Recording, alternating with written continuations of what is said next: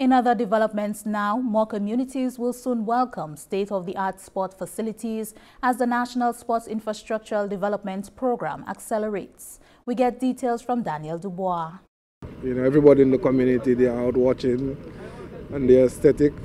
And this is going to bring, the game of football back into our community. This we have waited as well for a very, very, very long time.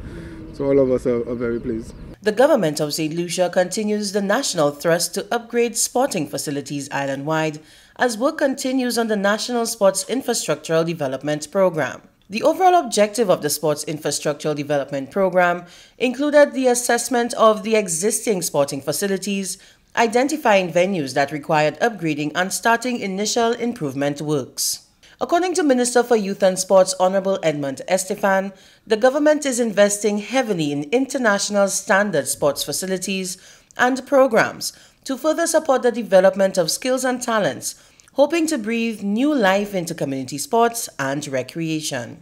We started with the National Sports Infrastructure Program or Development Program, and so far we have done 4 fields, or we are doing 4 fields. From here they'll be moving to Miku to complete the surface.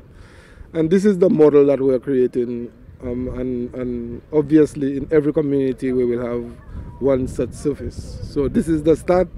So St. Lucia can look forward to an upgrade in the facilities at a local level, in the not too distant future. So this augurs well for our development plan, and it shows that we are getting there basically, and we are trying to engage our young people in the country. To date, several existing community facilities have received enhancements. Lighting systems have been installed in Choiseul, canneries for Asor-Babono, Dennery, Leclerc and Grace Viewfort. Playing fields such as canneries Jacmel and Leclerc have been upgraded.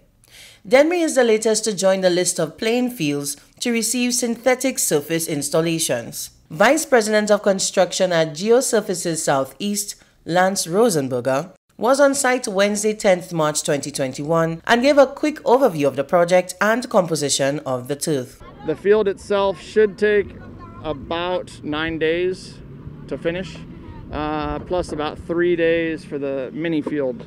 This product here is using what they call a Theolon XP slit film fiber, which is one of the toughest fibers in the industry.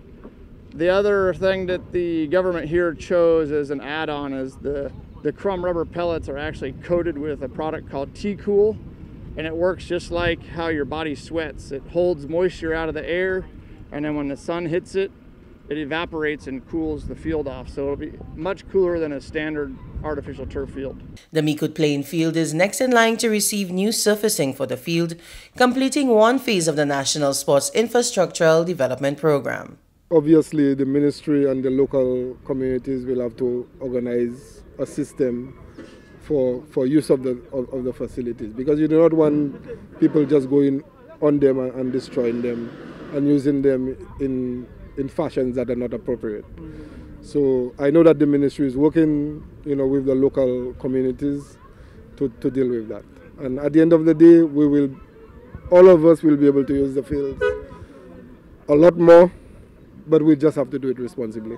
Reporting for the Office of the Prime Minister, I am Daniel Dubois.